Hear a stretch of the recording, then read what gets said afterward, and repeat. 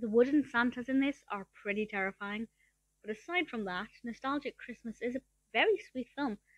This is a Hallmark film released in 2019, directed by J.B. Sugar, and written by Raul Inglis, based on the book The House of Wooden Santas by Kevin Major.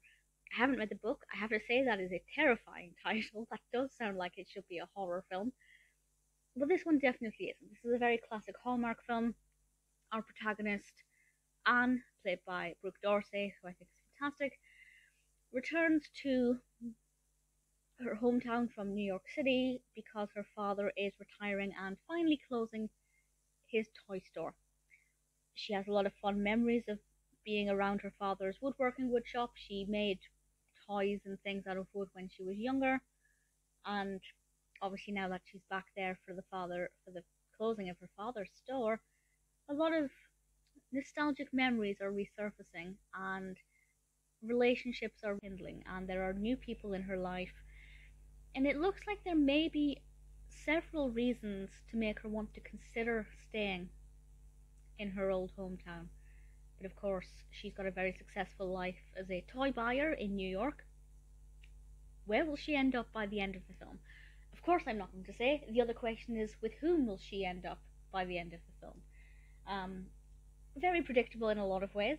Very comfortingly predictable. You get what you expect from a Hallmark film. It's very festive. A lot of beautiful reds and greens. The costumes are gorgeous. The soundtrack's lovely. All of the characters are likable. Anne as a protagonist is not annoying. And I say that because a lot of protagonists in this kind of film are obnoxious and cannot see the wood for the trees. Excuse the pun. But here, I find that she's just at a crossroads, and the film is there to help her make a decision about her future, and I really wish the best for her. One of the other morals that I love in this is that it's focusing on the simpler things in life, and the fact that a child may love a simple wooden toy as much as, if not more than, something that's mechanical and technical and a smart toy. One of the toys that she is a buyer for or of in this film is a horse that you can program to speak and all these kinds of weird things.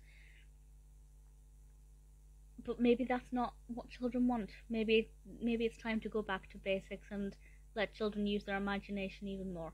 I like that message in this one. It's a very sweet film. I do like it a lot. Yes, the wooden Santas are quite creepy, but in a fun way. I found them very creative and inspiring. They each have different names, which is something that I thought was quite a sweet idea, actually. And I think this kind of toy line would actually take off if they tried to launch this kind of thing, as creepy as they may be. Nostalgic Christmas may not have the most creative title, but I feel like the narrative is very inventive. I feel like certainly the title, The House of Wooden Santas, would have been a lot more engaging and fascinating, but again, might have been a bit creepy. But despite the slightly basic Nostalgic Christmas title, I really like the characters, I like the casting, the development of the narrative, the level of festivity in it, the morals, the messages. It's really great. It's not my favourite Hallmark Christmas film, but if I had to try and narrow down my top, let's say 20, I'd say Nostalgic Christmas is a pretty good contender for that list.